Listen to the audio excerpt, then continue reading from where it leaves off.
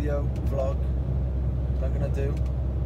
Hopefully this is going to be a journey and show you guys the day-to-day tasks that HGV drivers have to do and take, and how it's been during the pandemic and the coronavirus, how things have changed, how the roads have changed. I'm going to take you guys through the day of that.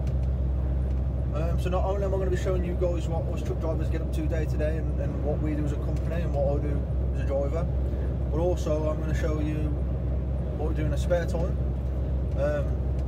what I get up to when I get back from work, what I do when I get back to the yard, what we do on a weekend. So it's basically just going to be a vlog and some videos of different things for you guys, and hopefully guys, you guys will keep interested. Like maybe sometimes we'll go show and go play football, play paintball, learning to ride a motorbike. I'm going through that at the moment, so I can vlog some stuff like that for you. Just keep you guys interested. So yeah, I'm Andy, and welcome to the vlog. Trucker by day, lover by night, professional by choice. Keep it tact. Hi guys, Andy here.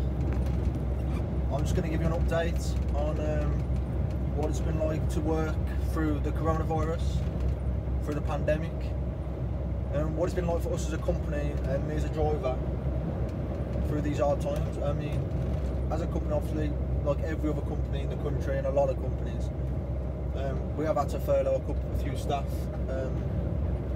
So the work's not been there, many customers and many places shut down, and it's not just us that's affected, it's everybody in the country, which has made for the lads that have stayed, to be fair, it's the workload has stayed up there and we have been really busy.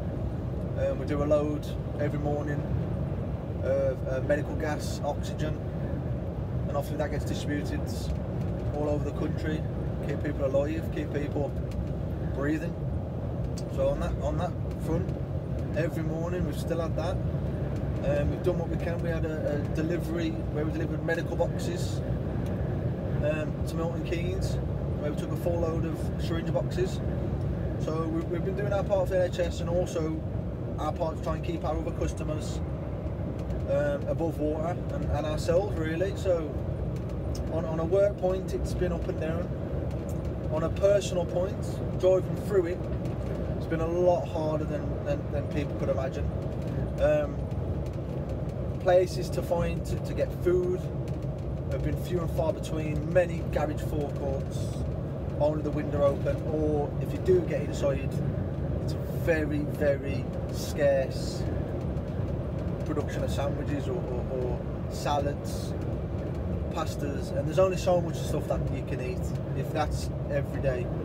I mean, I try and bring as much food as we can to work with us, especially if we're working out, but sometimes it's just not possible. And through this pandemic, it has been a nightmare. Places to park not been so bad because many truck stops have stayed open, many services have stayed open. They haven't dropped the prices. The services definitely haven't dropped the prices. They've still left it full whack. So you're paying £30 a some, £35 a some, and all you're getting is a toilet. So, and that's another problem we've got facing as a driver, finding a safe place to park. I mean, it's quite scary times. As a driver, we're customer facing. We're come close contact with a lot of customers, especially if it's a tower lift job, a handball job. So on that point, it has been quite hard for us. I mean, we're lucky that many of our customers we deliver to, social distancing measures have been put in place. We've got our PPE, all our equipment to keep us safe as drivers and to keep everyone else safe who we come in contact to.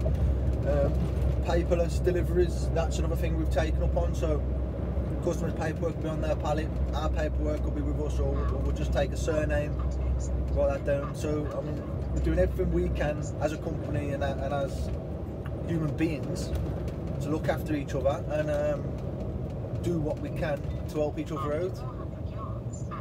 So it's been one of those. It's been one of those where you had the good days and the bad days. Sometimes rushed off our feet next day you might be waiting a couple of hours for a reload, or there might be no reload. So it's hard time, but it's not just us, it's everyone. And we've all got to stick by this and stay in this together, help each other out, and all come through the end of this. And then hopefully in a couple of years to come, a few years to come, we can look back. This is just history and a learning curve, and see how everything's changed. And not only is transport maybe going to change, or has changed, but I think every industry is going to change, and it's only a learning curve for everyone. So it is what it is. But stay safe, look after yourselves, and wash your hands.